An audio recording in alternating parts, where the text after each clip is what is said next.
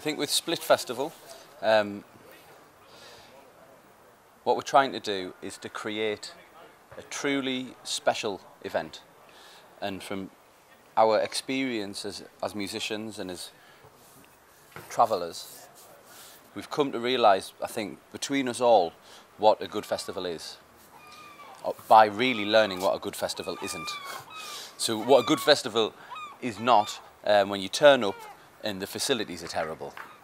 You know, that is automatically a terrible festival. A good festival provides good, affordable food, good alcohol, which is not chemical ridden.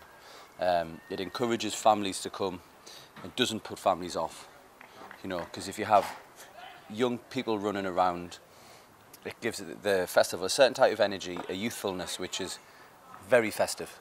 It's just about building it, isn't it? Yeah. Just sort of like increasing the calibre every year and giving people a better experience. Because I think Barry's right in what he said earlier about a lot of festivals that kind of have this cynical approach where it's kind of like book them and they will come, you know, but, and forget about them once they're there, you know, just let them off to their own devices. But I think the sort of comfort factor when you're at a festival, or the sort of hospitality element, is a huge factor. And I think that a lot of the bands that are coming, that have maybe local bands that have played before, either in the first year or the second year, are eager to come back because there is such a good atmosphere in the crowd, you know, and there is a sort of goodwill among the other bands that are on.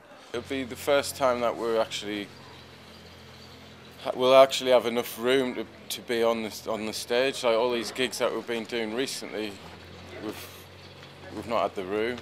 Yeah, there's six of us, six, sometimes seven of us, and so far we're on very small stages, and it's very claustrophobic. But when we get on a bigger stage, he's going to start shaking his booty a little bit, and me being behind him, I'll have the best seat in the house. I think that's important.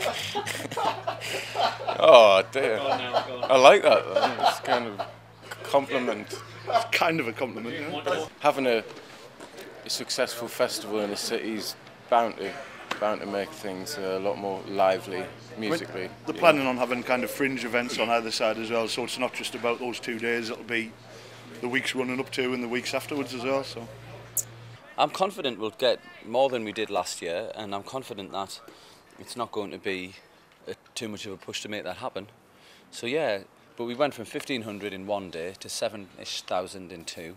So if we can get 10,000 in 2 days, 5,000 a day, that would be fantastic.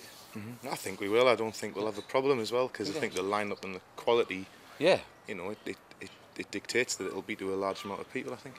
Alongside Leatherface, who, like I said in the press conference earlier, are kind of like the godfathers of Northeast rock, essentially. You know, there's whole record labels that have whole rosters that have basically been influenced by Leatherface, you know. They've got face leather, leathery face, facey leather, suede face, Aye. facey suede leather boy. That's my favourite, actually. Facey suede leather boy. Yeah, they might actually get on it Split if they're lucky.